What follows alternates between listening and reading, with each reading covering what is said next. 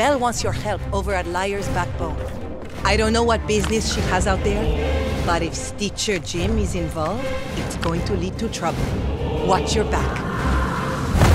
If what I've learned is true, Flameheart's rebirth is much closer than we thought. Time is against us. I've sent a friend to scour the last place anyone saw Stitcher Jim alive. Looks like Belle was right after all. It seems we found all the proof we need. I hate to say this, but whatever Flameheart did to Stitcher Jim, his mind clearly couldn't take it. If Flameheart's body is restored, the way will be clear for his return to the Sea of Thieves. I only hope we can find some way to stop him.